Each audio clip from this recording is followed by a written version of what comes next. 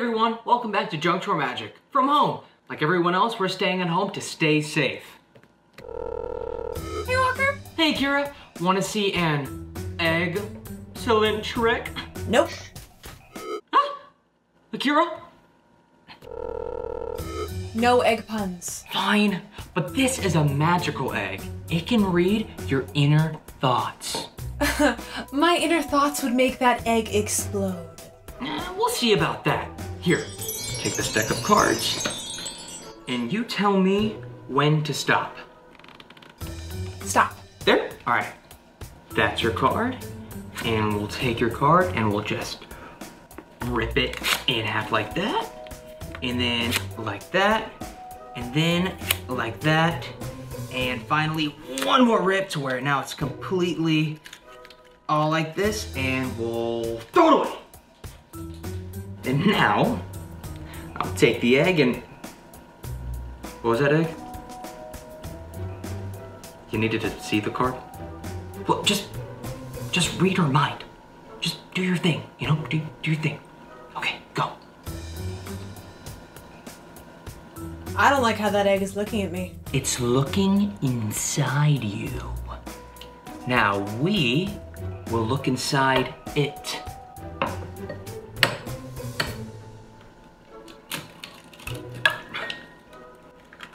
Ah, look at that. There's a little card in there. Grab that card and we'll open it up to reveal. Boom. That's my card! Yep. Want to see how I did it? Yep. I'm excited to show you. Nope. Akira? No. I warned you. Fine. Here. Sorry, it's a little sticky. Let me just wash a little bit and dry off. Make sure you're always washing your hands. Especially for a trick like this. Here is what you'll need for the trick. You'll need a deck of cards, a cup or a glass. I used a glass, obviously, and an egg. Here. To start the trick, you'll need your 2 decks of cards. What you're gonna do is you're gonna take 1 card from each deck, both identical, and throw the other deck away, and keep 1. Then, you take the 8 of hearts and its duplicate, and you put the duplicate to the side, take the 8 of hearts, and you put it at the bottom of the deck. Then you take your other card, and you just fold it like so. Boom. There, and if you have really big hands, this is gonna be enough, but it's a lot easier if you do 1 more fold, and then it's super small to where you can just palm it in your hand.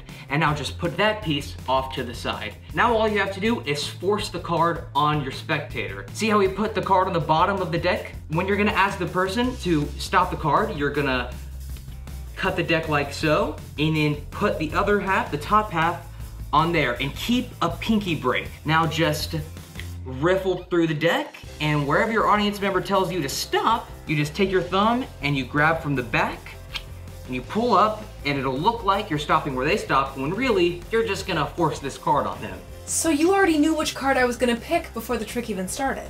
Yup, and technically you didn't pick it. I forced it. Magic. Now you're gonna take your card, and you're just gonna rip it up in pieces, like so, because this doesn't matter. You don't need it anymore. Now when you go for your egg, you're gonna palm the folded card from previously in your hand like so. Now all you do is crack the egg, open it up, and drop the card in it with it. And it'll look like the card is coming out of the egg, when really it's just coming out of your palm. And that's the trick. That's a fantastic trick. Yeah, I guess you could call me an egg-cellent magician. Well, you really did do your homework on egg puns. Actually, it's not me. I have this one egg comedian in here. His name's Sebastian Maniscramble. He just won't leave. You guys ready for some yolks? I mean jokes. So what's the deal with us eggs? Chickens poop us out, and then people eat us? No, just no, nope.